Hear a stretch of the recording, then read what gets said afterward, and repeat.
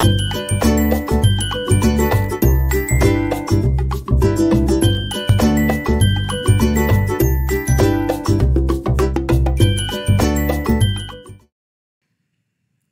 everyone, today we're talking about course outlines, and I've been really fortunate to work on some projects with our partners with the Skills to Access the Green Economy project with Colleges and Institutes Canada, and we have been taking the time over the past few weeks to look at the existing curriculum and going through the course outlines using our best practices for CBET, or Competency-Based Education and Training, and using those taxonomy strategies that we did with Bloom's taxonomy and the rigor relevance frameworks. We've been going through and taking a look at the existing course outlines and doing revisions to upgrade them for better CBET implementation. So we'll jump over to the PowerPoint here and walk through some of that course outline process together.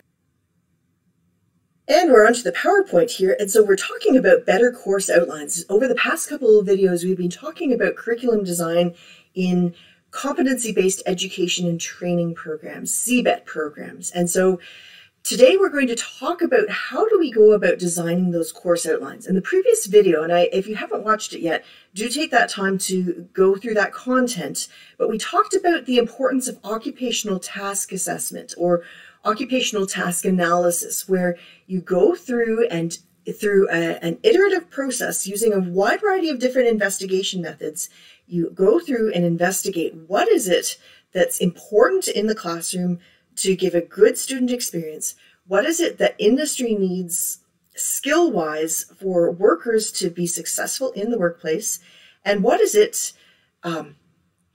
from a visioning perspective that is important for the success of the industry, whether that's through employability skills or whether that's through innovation of minds and innovation of the skills and the expectation of skills. So do take the time to watch that video if you haven't, because I'm going to make the assumption you have, and you've started building out that occupational task assessment so that you know what are those core themes and those core topics that need to be covered in your course. And I love this photo. This a great group of people. And we've got there in the center my good friend Sabjit Bamra, who is a professor at Niagara College, and you've got Jamie and Michael and Emily and Audra. We've got Nathan and we've got Rachel, and they were such a great group of students. We at Niagara College are big on experiential learning and trying to get out into the workplace as much as possible, or bringing work-integrated learning into the classroom as part of our CBET experience. And so I realize this is pre-COVID, but we're really looking forward to getting back to that sort of scenario. So what does a quality course outline help you do? It informs your curriculum and class content, and it also is part of a CBET framework. It defines the measurable outcomes for your course. And so I realize the taxonomy on that verb do is pretty low, but at the end of this course, you will be able to do these sorts of skills. And using active verbs from those Bloom's taxonomy, or whether you're focused on affective or psychomotor domains, you're picking the right verbs to describe what people are doing, and you're thinking very deliberately about the wording so that you are both giving enough detail about the tasks and the skills that you need your students to be able to do, while still being broad enough that you give some leeway to the instructor to have a bit of creative license. Because inevitably, I always use the example of a pH meter. We want our students in food science to be able to measure pH in a food product. Do you back it out so that you are saying, I would like students to be able to do food analysis? Or do you say, I would like students to be able to use pH meter XYZ, model 14?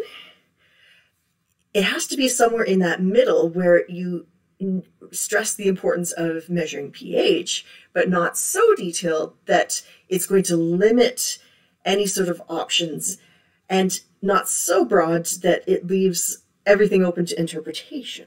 So it has to be in that space where it's measurable outcomes for that course. A good course outline is going to help direct how your content is going to be evaluated as well. In those active verbs, it's going to help you figure out what is that level of performance that the student needs to be able to demonstrate. So for example, if you want the students to be able to create a new food product, you are likely not going to be doing multiple choice exams. You are likely going to give the students some sort of open-ended project where they go through and develop a new food product. So that evaluation is linked to those verbs as well. So again, that bottom bullet point here, using taxonomy is going to define how the activities are done. It's going to define that level of thinking and that rigor relevance as we talked about before. So let's jump out here. And just a quick reminder, we talked about Bloom's taxonomy and the fact that we are focused as much as possible in CBET education on higher order thinking skills. And so while there is an importance for lower order thinking skills, remembering and understanding, usually in CBET, we try as fast as possible to start at the application phase because we are assuming that they're going to be doing these other lower order thinking skills in tandem at the same time as they're doing that application. And so we use appropriate rigor relevance in our wording, but jump to the application phase as fast as possible in CBET. This just happens to be a verb chart from globaldigitalcitizen.org and their foundation. And again, there are verb charts available. If you Google learning taxonomy verb charts or Bloom's taxonomy verb charts, these are quite accessible. And again, having one of these verb charts available and open, and often some of my friends who are in curriculum design, they'll have a poster on the wall of their office that they can quickly glance at as they're going about thinking about the taxonomies that they're working on. But again, working towards those verbs in the higher order as fast as possible is going to help define what those tasks are going to be. And again, just a reminder too about that rigor relevance framework that I mentioned this before, that sometimes I don't want people to be fixated on this taxonomy saying, well, early courses earlier on in the semester or earlier on in the program of instruction need to be low taxonomy and courses at the end need to be high taxonomy. That's often true because, again, that progression of skills towards mastery tends to lead that way. But sometimes it's not necessary to have a huge amount of mastery of a skill set. Sometimes it's just important to be aware that skill is there, and that criticality of awareness and knowledge is important, but not a mastery of the skill set. Sometimes I often use the example when you're teaching management courses, you don't need a manager who's overseeing engineers to be a specialist engineer. It's helpful, but they need to be aware of some of those engineering concepts and be able to leverage the technical expertise of the technical specialists that they're managing. And so that's one example where they need to be aware of certain circumstances. Similar, when teaching management courses, you don't necessarily need to be a legal specialist, but you need to have an awareness of the laws that are out there and know when to liaise with lawyers or other members of the regulatory or compliance environment to be able to justify the type of work that you're doing. So while these taxonomies are intended to be formative and help with that curriculum, you do need to think with, I want to use your critical thinking skills as part of this to say, where in this taxonomy does that skill need to be? And be ready to justify why you're positioning the different verbs that you are. This is an example of us doing one of these curriculum design experiences, and you can see just how we went through that brainstorming process, and we then listed out all sorts of different tasks that food scientists would be doing. This was from the Vietnam Skills for Employment project, and my good mentors and friends, Bev Davies and Jonna Grisla, were helping train me and the team in this process, and we can see our friend Kyla Penny down here.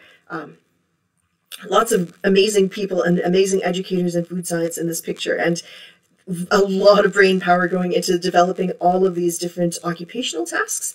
So we went through and sequentially listed out, here are some tasks that food processing workers are going to be doing.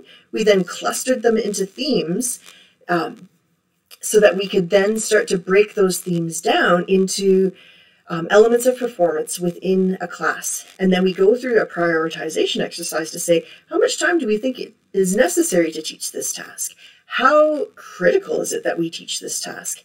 If we don't teach this task well, will this cause a disaster either to human health or the viability of a company if we don't teach it properly? And so that sort of critical thinking goes into that brainstorming process on the front end. So we start off with a bit of a course description. So oftentimes when you're doing curriculum design, you're starting to build out what are those top level themes, and then you'll write out a course description, and then it's almost like a bit of a tree diagram. You're going to break it down into some higher level learning outcomes, and then these course learning objectives or elements of performance, which is another term that's used sometimes interchangeably with this. But we're starting high level. This is what that course needs to accomplish. We're then breaking it down into some main key tasks, and then we're breaking it down into those more granular tasks. And on any course, you have to be aware how many credit hours, how much time you have in the classroom to help prioritize how many of these course learning objectives you're able to accomplish in that time. So let's just break it down. I'm jumping ahead of myself here. You do need to be aware that you also want to integrate in those essential employability skills. And so things like emotional intelligences or affective domain aspects.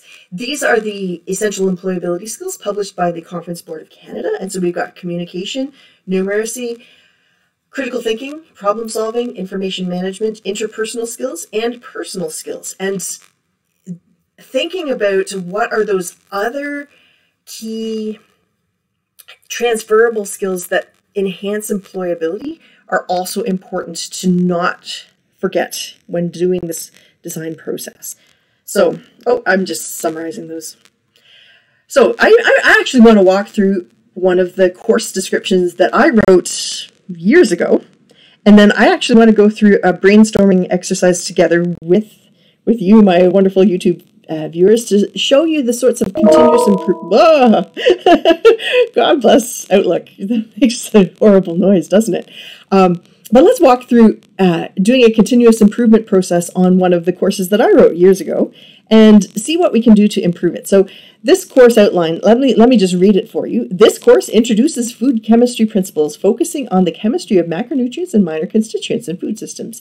Integrated into the study will be basic inorganic, organic, and biochemistry topics specifically related to food. So far we haven't said anything CBET-wise.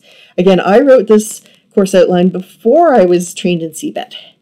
Laboratory exercises will include qualitative and quantitative food chemistry, incorporating best practices for chemical safety and experiment management. Learning outcomes are correlated to the Research Chefs Association Institute of Food Technology educational guidelines. So let's just give a little bit of feedback here. I did go to some occupational standards that had been published by the Research Chefs Association and IFT. They did have some occupational standards, voluntary occupational standards, but they said, here's what we want chemistry students to know if they're going to be working in food product development or food science. And note, there's no taxonomy of learning in this, and it's really not competency focused. And I'm critiquing it because I wrote it, and I can be hard on myself. But let's go through and walk through a CBET conversion process on this course description together. So again, reminding ourselves, we need to think about how quickly can we jump into this application, analysis, evaluation, and creation phase. And reminding ourselves too that this is a level 1 food chemistry course. So let's see where I took this. Chemistry skills are essential for food quality assurance, product development, and food safety evaluations in the manufacturing environment. In this course, you will apply. Now we've got some taxonomy verbs. And we're saying what this student will be able to do at the end of this course. You will apply the basic skills to work safely and effectively in the food chemistry lab. You will apply skills to work safely and apply regulatory requirements for occupational health and safety in the chemistry lab environment. You will demonstrate skills for basic quality assurance activities and interpret data from experiments. So this now is competency focused. So first and foremost, we wanted to focus on the fact that working safely in the food chemistry environment, it's a highly regulated environment in Canada with WHMIS, with Global Harmonized System. We want to make sure that people are working safely first and then working accurately. And so we're demonstrating basic quality assurance activities because, again, this is a semester 1 course where our students are entering into their post-secondary training, and this is their first introduction to chemistry, and reminding ourselves too from a rigor, not from a rigor relevance, but an archetypal student. Who is that student entering into our programs? Originally, it was mostly high school students who were coming to us with perhaps 1 or 2 courses in grade 12 high school science. So we wanted to walk them in progressively into the chemistry environment. But what we found was our archetypal students were actually a mixture of that high school student along with a larger percentage over time of people coming back from the food service industry. And so they were chefs or restaurant servers, cooks, people who had been involved in food service who were upgrading their skills in food technology. And so we needed to be very deliberate about, first and foremost, people working safely, and then secondly, demonstrating some quality assurance activities, because who was that archetypal worker? If people stopped the program at this point, in many cases they were going on to be line operators in food manufacturing, and they would be often involved in some basic quality assurance. So things like monitoring pH, monitoring temperature, monitoring moisture content, doing colorimetry, obtaining samples from a line, and so on. So we focused on that archetype, both of the incoming student and who might that, or where might that student be if they were to leave the program at this point. So from there, as you remember in our diagram, we were breaking it down into steps. So we have a top level course description. Now we're going to break it down into that second level of what are the learning outcomes within this course. So our old course, let's look at those taxonomies. Understand. Oh my gosh, Amy. As a reminder, I had not been trained in CBET at this point. So understand the chemistry. Well, that doesn't say anything. So, and if you also take a look at this line, is way too broad. Understand the chemistry and biochemistry of major components of foods. Well, admittedly, this was something that was, I want to say, iterated from either the Research Chefs Association or from IFT's occupational standard for their accreditation. But understand the chemistry and biochemistry of major components of food. That's huge. That in its own right could be its own course. It's way too broad and the taxonomy is too low. We need to break this down into something that's much more meaningful. And so again, CBET needs to be actionable towards the workplace. So let's instead hone this in on, oh, gee whiz, the top 2 lines are copied twice.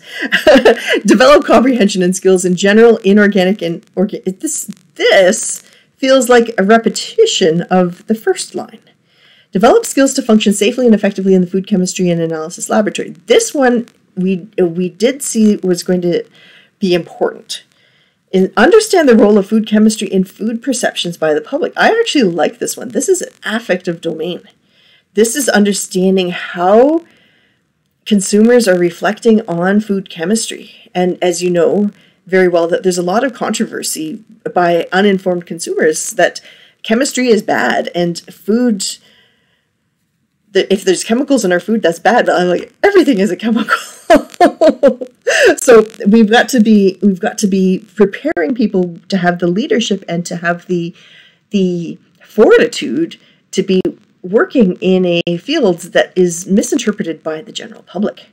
And understand government systems that regulate food chemistry and food safety. We actually decided this actually belonged better in another course on food regulations, and then we have a follow-up course that's specifically about functional ingredients and additives that digs into more about some of the fine chemicals that are used as functional additives in food products. So these are the old learning outcomes, and we found lots of critiques that we can do to improve against this. So it's way too expansive. The taxonomy is vague. It's variable. The course learning outcomes are based off of old competency frameworks, which admittedly now they're outdated. And so we have better understanding of occupational standards for quality assurance technicians. Because again, from a archetype perspective, who is that student coming in? It's not necessarily someone with a science background, so jumping into organic chemistry right away is not a good idea. 2, who is that QA technician? They're using chemistry and applying chemistry, but not necessarily having to, for example, if they're measuring pH, do they need to know the Nernst equation and be able to understand how hydronium ions pass through a semi-permeable membrane to change the electrical potential within a pH meter? No, they need to know how to follow an operating procedure for a pH meter, how to calibrate a pH meter, and how to make measurements on a variety of different food products on a variety of different pH meters. That's really what's important for a quality assurance technician. So we jumped out and rewrote the new course learning outcomes, again at that higher level. Apply best practices of Canadian and Ontario occupational health and safety legislation for working in a chemistry lab. So we got the students their WHMIS training. We walked them through understanding the material data safety sheets, MSDSs. So what else do we do? We do a lot of site-specific training so that they understand the role and function of PPE and how to use a variety of different safety equipment in the chemistry lab. So now they are in a good application phase for working as a laboratory technician. Then we're demonstrating fundamental lab skills for routine analysis of food products. So at this point, we're focused on routine analysis. So moisture content, pH, water activity, some basic spectrophotometry, some basic titration. I'm already leading you down into some of those granular details because again, this is the mid-tier of that tier tree diagram. Experiment. Oh, this is a higher taxonomy verb, but that's good. We do need to progress to that. So we're experimenting on a variety of foods to perform routine quality food measures. So again, we're focused on, within that rigor relevance, on routine and expected types of analysis. So lower rigor, but we've got good taxonomy here. And we're interpreting data from chemical analyses using appropriate mathematics and computer applications. So now we're doing things like, can the students do some mean, standard deviation? Can they understand the role of doing replicates or triplicates, or the difference between repeats versus replicates in a laboratory analysis? Do they know how to do a standard curve and do a regression analysis on that standard curve? These are some of the basic mathematical and computer type applications that a quality assurance technician might be doing. And now we've got clear taxonomy and we've got a clear progression of skills that is relevant to that archetypal student and that archetypal worker. So now we're jumping down to those course learning objectives or elements of performance.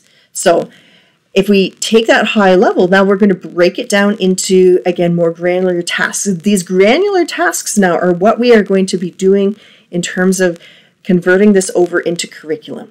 So this is important. We are going to think now with our educator's lens, how does this look in the classroom? So practice the basic rights of workers within the Ontario Occupational Health and Safety Act. So workers must follow instructions. They must use appropriate PPE when required by an employer. They do have the right to refuse unsafe work.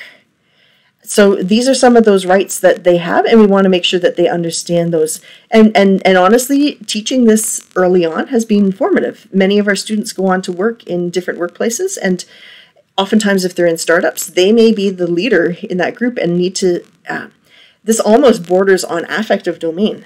They may be in that leadership position where they have to say to an employer, wait a second, what we're doing is not safe, we need to stop. And that takes a lot of fortitude. Perform site-specific orientation and risk assessment for working in the chemistry lab. So doing things like, for example, if you're doing a SOXLIT on fat, have you read the MSDS related to hexanes? Have you identified what the PPE is necessary to work safely? Are you using appropriate preventive controls within the workplace, such as working in the fume hood? So these sorts of site-specific orientation, these are really, now we are really focused on what those occupational tasks are. Interpret essential information from WMIS documentation that would include MSDS and regulations. So the students, for example, might receive a box and see a transportation of dangerous goods stamp on that box. Do they understand what that means and then know how to handle that material properly? Can they read the WMIS documentation on the MSDS and know what's necessary? Do they know about workplace labels versus supplier labels and label their samples appropriately so that they're not putting their employees or their colleagues at risk from the activities that they're doing in the chemical lab? Jumping out to that second one, demonstrate fundamental lab skills for routine analysis of food. Well, now we're interpreting standard operating procedures for basic food analysis, so we'll give them a variety of different protocols, often from Health Canada's compendium of methods, so that they can understand what's going on. Or perhaps it's a manual from an equipment supplier saying, here's how you are operating this piece of equipment, and see if they can interpret it properly under the application. Can they select relevant lab materials and equipment for performing analysis? So can they pick the right glassware? Can they pick the right equipment for the experiment or the operating procedure? Can they prepare samples and solutions accurately? And identify suppliers of general lab equipment and lab chemicals. This one was interesting. This came from the occupational task assessment. It's one thing if the students can follow that procedure, but if they can't go out and figure out who is selling the reagents or selling the equipment. Again, in Canada, many of our food companies are small, and our graduates are often going out and quickly becoming the laboratory leaders. It's daunting, but it's exciting at the same time. And so we wanted to make sure that they understood what does it look like to go shopping for reagents in the chemical lab. Who are those suppliers in Canada? How do you go about doing that? That was an important learning objective. Now, experiment on a variety of foods to perform routine quality. So now we're going back to that granular level. So what are those routine assessments that are done time and time again, and we want to make sure we're introducing early enough? So analyze food products for pH, moisture, water activity. We know that those are absolutely critical in most food plants. There's one of those.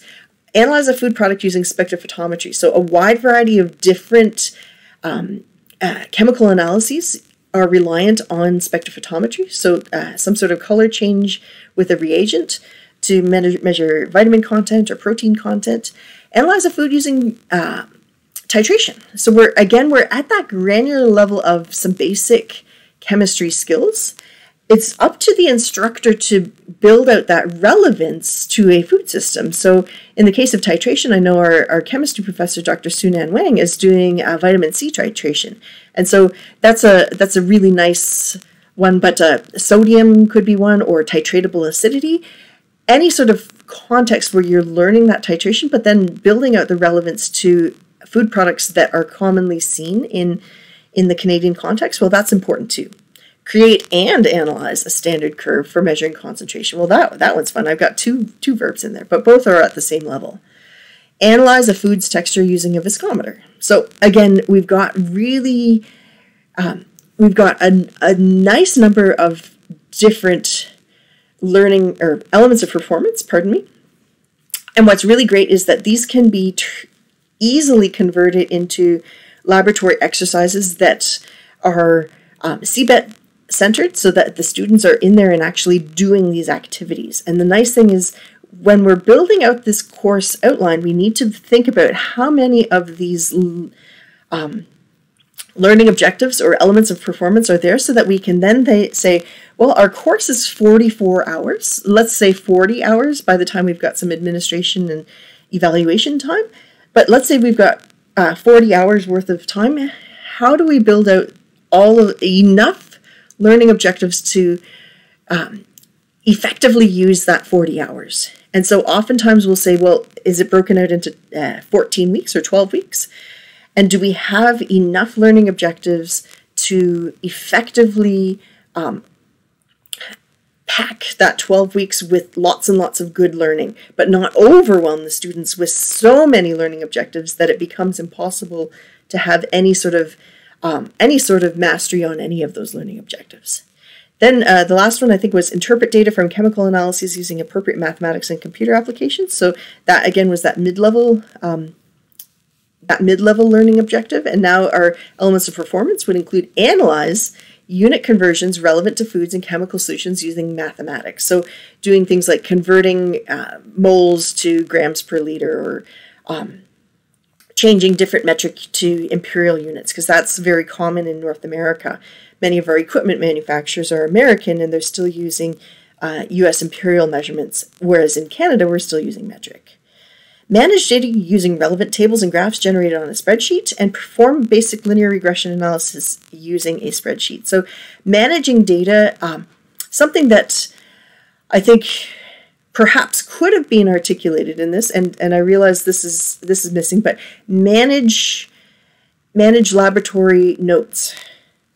I think that's a learning objective that could be included in this course learning outcome, because managing notes and experimental results, I think, is an important literacy skill for food technologists. Now, admittedly, at this level, they're likely not managing huge amounts of documentation, but can they take care of their notebook? Can they take care of the data using laboratory management systems? Can they fill out templates appropriately to capture that data? That, I think, is a learning objective that perhaps is missing. But I hope you saw now how we walk through, and we're going through a very delineated process, breaking it down into bite-sized pieces. Now, what's interesting is now that we've got these elements of performance, you can say to your curriculum designer who's going to be thinking about the classroom lesson, do each of these become granular lessons that we are doing, or do they become threading themes that are actually integrated into every single lesson? So for example, manage data using relevant tables and graphs generated on a spreadsheet. Do you need a whole lesson on that, or are you demonstrating that skill every single time we're doing one of these?